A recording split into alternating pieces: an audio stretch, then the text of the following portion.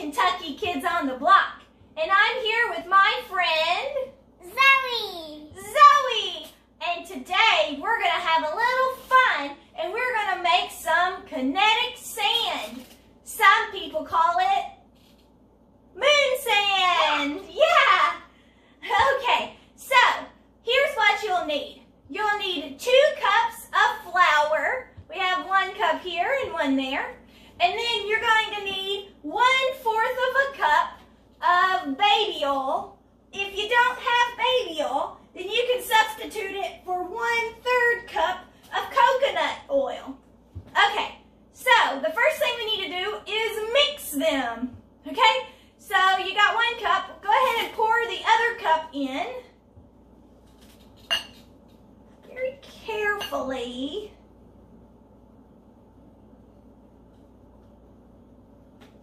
There you go, almost. Get it all in there. We got to be careful with the glass things. Yeah, you're right. We do have to be careful with the glass. Kind of tap the bottom a little. There you go. I can't. Oh, here, sit it down here and let me see something.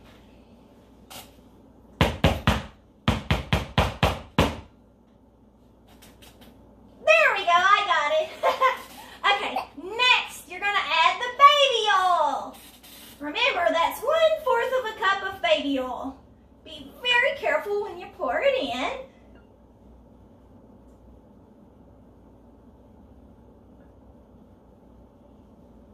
Awesome. Now, you're going to need to, let's scoot those up out of the way so everybody can see what we're doing. Okay, there we go. Now, you're going to get your spoon and you're going to mix it very carefully, okay? Okay.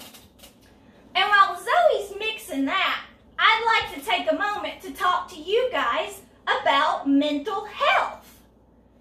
Do you know what mental health is? No. No. Mental health can be kind of hard to understand, but mental health is taking care of our mind, you know, with our emotions and stuff. So you see, when your body is not feeling well, you go to the doctor, right? Yes. Well, you know, sometimes if our mind is not feeling well, like if we feel really upset or angry for a long time and nothing makes us feel good, well, then we might need to see a counselor. But a lot of people can take care of their own mental health at home by doing things that they enjoy. And one thing that you can do if you're feeling sad or down is you can talk to a friend, or you could do these kinds of projects to occupy your time. How's it going over there, Zoe? Good. Mix it really well. Sometimes it gets stuck to the spoon. Oh yeah, it does get stuck, doesn't it? It's pretty sticky. Yes, it does. All right, we got our sand all mixed. It's so soft and smushy. Zoe, you want to show them what it'll look like after that? Yeah. Okay, get your hands in there and show everybody. Squish it. Hold it up. Good. See how it sticks together? And that, my friend, is how you make kinetic sand. Now, my friend Zoe had a good idea. Maybe we should add some color to it. If you want to add some color to it, maybe you could talk to your parents about ways to do that. I'm thinking maybe you could even add glitter to it. Yeah. Glitter. We both. Yeah, glitter or maybe food coloring. But you want to do that with your parents. Not with a puppet. yeah, your parents will want to help you with food coloring because it will stain.